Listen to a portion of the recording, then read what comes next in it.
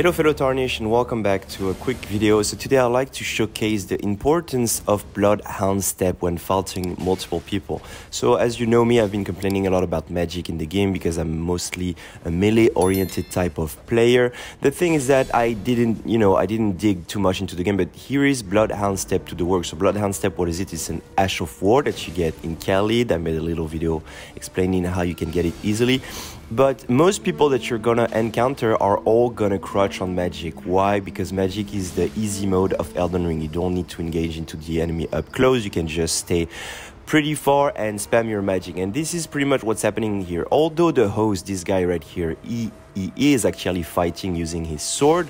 His friend is always there to back him up with some magic, and since I don't know when he's going to attack, I need to be ready on the go. The thing is that even sometimes when you dodge, you will still get got. For example, this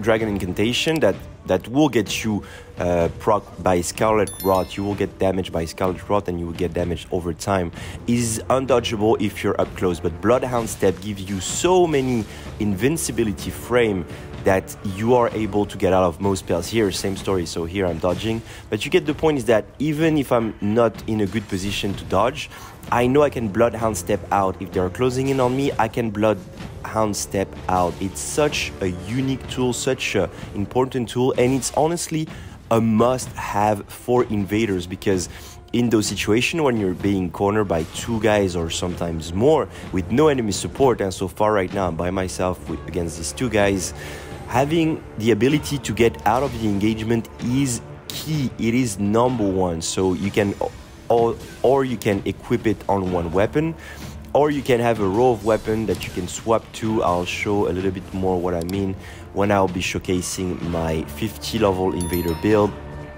And yeah, this is, now we have Morgoth to just join the fight, so it's going to be a much easier time because I can take care of this mage by myself. But without it, it's pretty difficult and almost impossible. It's not impossible, but it's very hard to win invasions when you don't have the Bloodhound step.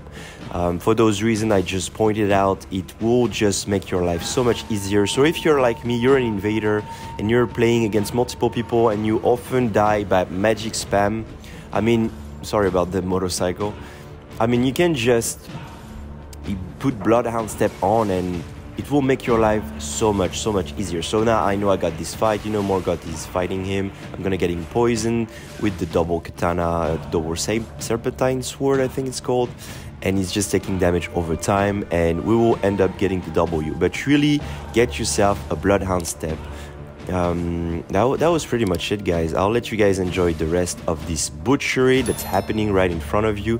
And I see you, my fellow Tarnish, very soon in the next video. Also, don't forget to leave a like, subscribe, and comment. I answer to every comment. So yeah, if you comment, I will answer you guys. Thank you guys so much for watching. Bye-bye.